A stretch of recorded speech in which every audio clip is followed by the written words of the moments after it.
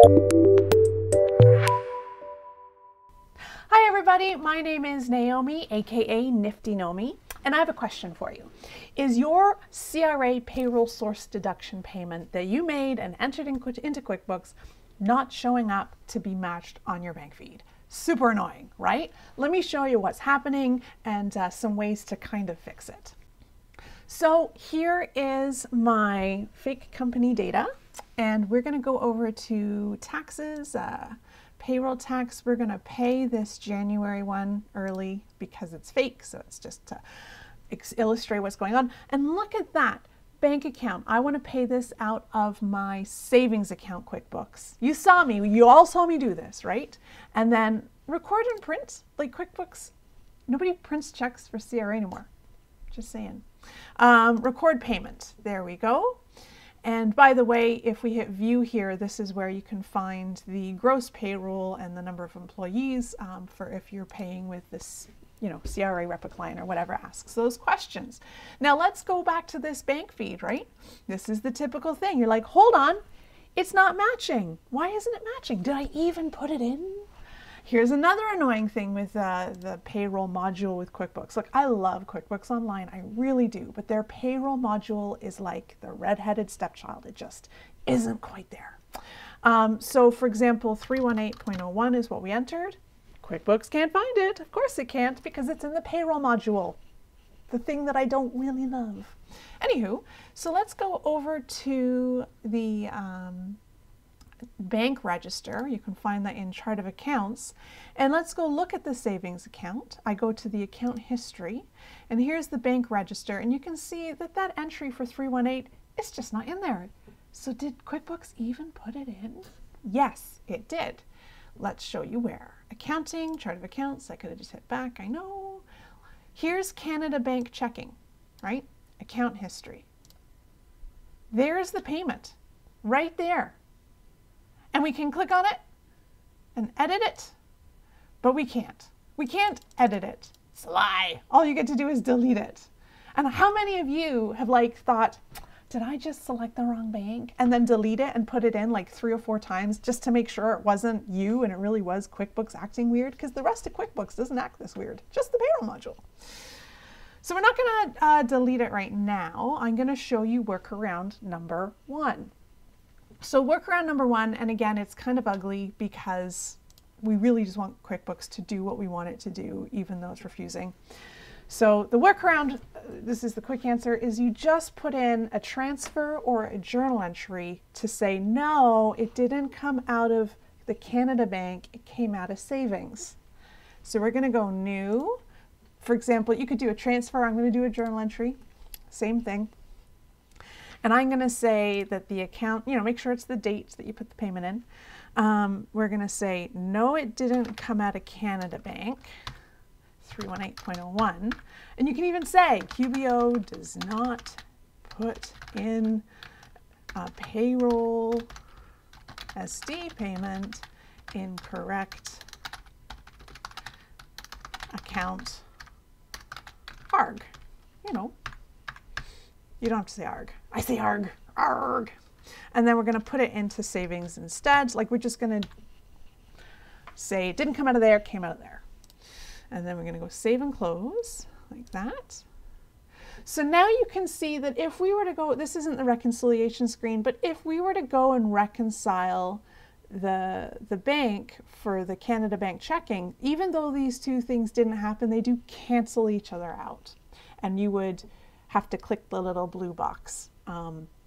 There's a little blue circle to say, put this on the bank statement even though you don't see it on the bank feed. Anyway, I can do a video on that later on if you want. Just put it in the comments and I'll do a quick little vid. But yeah, so it's in and out, so that resolves the balance in our Canada Bank, and then we go to the chart of accounts again and we look at the savings account, register here. There, now it's in. Well, it's not. That's my journal entry fix. But you can see that if we go back to banking, now it's there to be matched. Quick reminder, if you're using QuickBooks to do your payroll, never add anything from the bank feed. always, well, never add any payroll transactions from the bank feed. You always want to match a payroll transaction because you have to go somewhere else to get it in right, and then you match.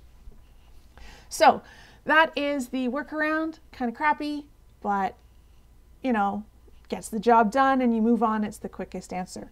Hopefully QuickBooks hears me and says, oh yes, this is annoying. I can see that. And they're working on a fix for this bug, but this has been annoying me for almost a year now, so I'm not going to hold my breath. But there is another way. And in fact, there's a reason to why it's doing this annoying thing. And I wanted to show that.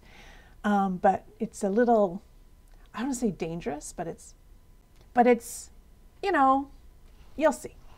So what I'm going to do is I'm going to go back to that tax payment just now, and I'm just going to delete it. We're going to do it a different way. Delete. Yes. So the reason that it's putting that tax payment towards Canada Bank checking is because in the preferences, we've told QuickBooks that our default payroll account, like the default bank account to use for payroll stuff, is Canada Bank checking. Now, we didn't say it, probably it just guessed it, but we can change that and we can fix it. Not that I really suggest doing it, you'll see why, but you can make your own decisions. So here's the accounting preferences. I'll show you how I got there. I went taxes, payroll tax, and if you're under filings, you won't see it, but if you're under payments, you'll see tax setup. I know it's kind of buried, right? It's that payroll module, I'll tell you. And then under the preferences here, we're going to hit accounting. And this is where the default bank account for all your payroll transactions is seen. And we're going to just change that to savings. Now, this isn't true. I pay my fake employees with my fake business out of my main checking account, Canada Bank, but I'm just showing you what's going on here. Savings account. Okay. Now that I've changed that to savings account, okay, now let's see what happens. Ha ha ha. Now, if you do use this method, watch the rest of the video because I'm going to explain why it's dangerous after, okay? So let's go back to payroll taxes. Let's go to pay this. Yes, I know I'm soon. And watch this. Notice that the default bank account is savings, right? I'm going to drop that down. And just for funsies, I'm going to say ABC bank account, just for fun. See what happens. We know what's going to happen. And then we're going to not record and print. Again, QuickBooks, why is that even there? Record payment. All right. And now let's go back to that chart of accounts. And let's go to ABC Bank. We know what's going to happen. It's not there, right? Let's instead go look at the savings account. Remember, that's the one that we made the default. Everything goes to this bank for payroll related stuff. Account history, there. Oh, there's my journal entry. Sorry, I'm going to quickly delete it. Ha ha ha.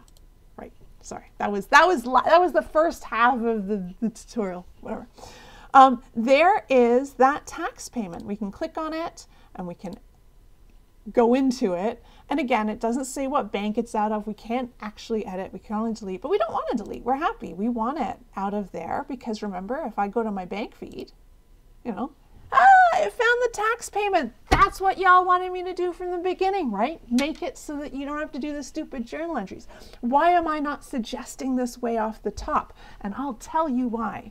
Because in my fake business, I pay my fake employees from the Canada Bank checking account. So let's see what happens. I'm going to go to payroll, employees, run payroll.